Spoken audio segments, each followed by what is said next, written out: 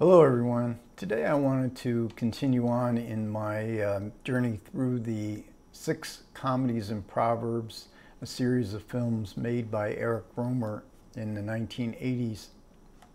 This is the 5th film in the series. This is an old Fox Warbird DVD, and it's called Summer.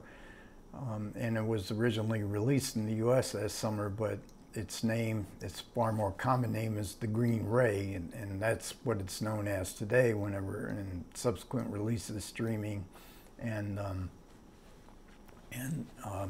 if it's released in movie theaters. And I've been, and this stars Marie Revere and as Delphine.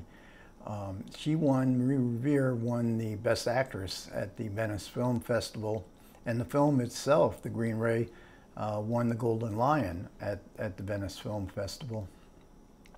I've been talking about these comedies and proverbs as comedies of confusion, which is certainly true here as well, but even more, this is a study of loneliness. Delphine has to decide how she's going to spend her summer vacation. She had plans, but at the last minute, her girlfriend calls and tells her that she's made other plans. She's on her own now. She's broken up with her boyfriend of a couple of years. She's basically dumped by him, and she hasn't gotten over that yet. And she's wondering why people aren't noticing her worth. Is there something actually wrong with her? Her friends are worried about her. They give her a session of kind of tough love, buck up, go out, party, have fun, you'll meet somebody. But Delphine doesn't see that as her identity. This isn't who she is. And of course, she's emotionally fraught. She gets invited to a farm out in the countryside.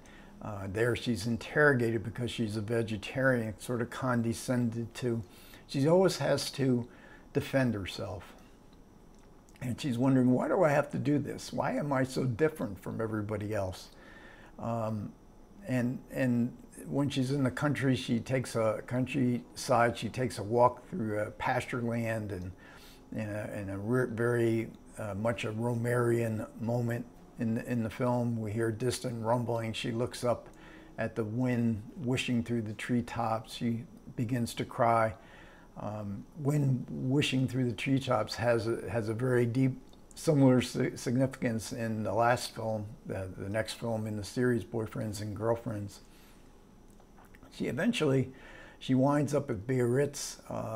She meets a girl who is uninhibited, exactly unlike her. They're on the beach.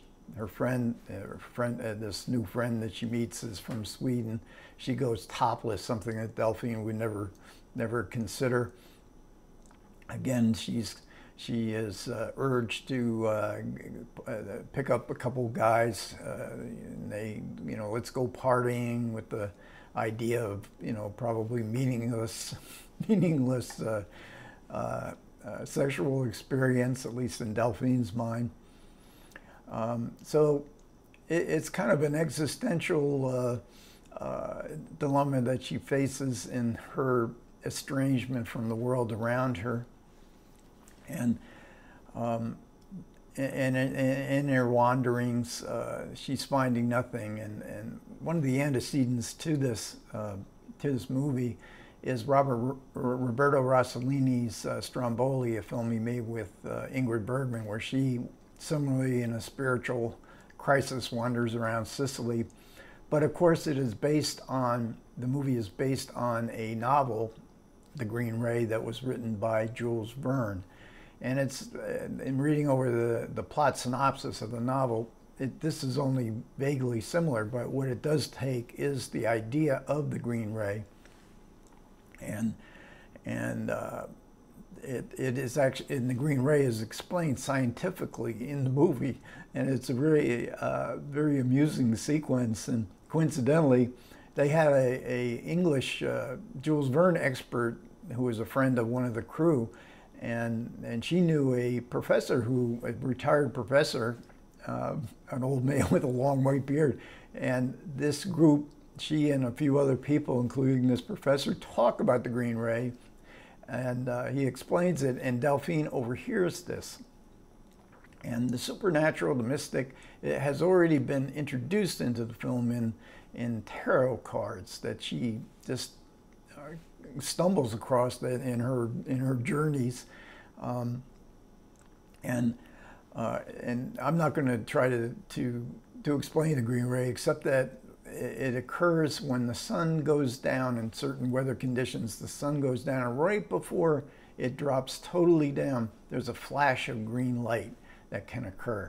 And mythically, that indicates that a moment of insight, a sort of moment of transcendence, where we insight into our own character, who we are, but also similarly into the character of one's beloved.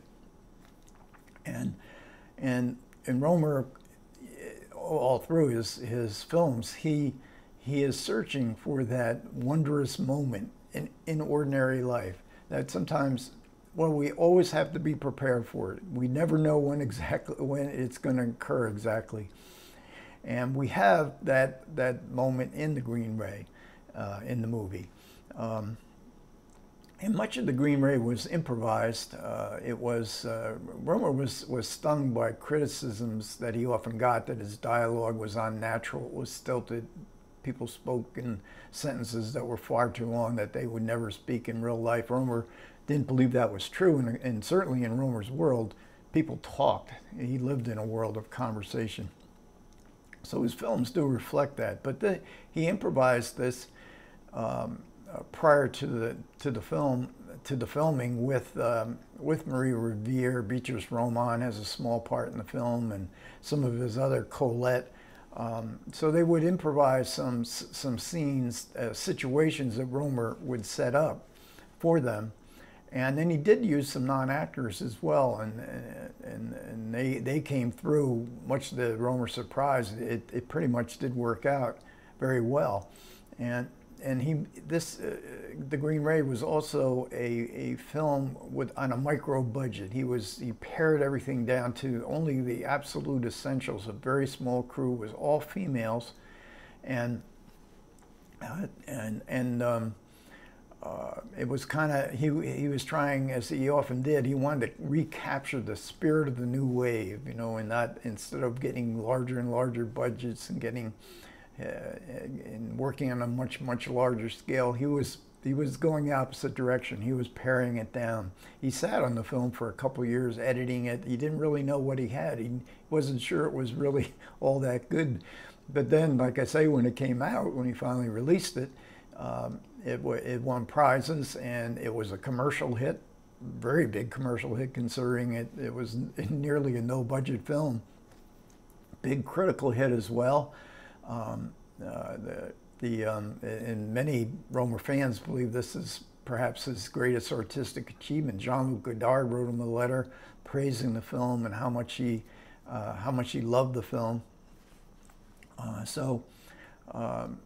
That's Summer, also known as The Green Ray. In fact, The Green Ray is the name you'll mostly find it under today.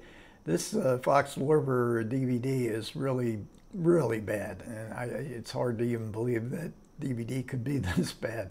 So, but I did watch it on the Criterion Channel. It's actually playing on the Criterion Channel. A much better print, much clearer. So, but I'm not even sure that DVD is still available. Next up will be the final in this series, and this is Boyfriends and Girlfriends.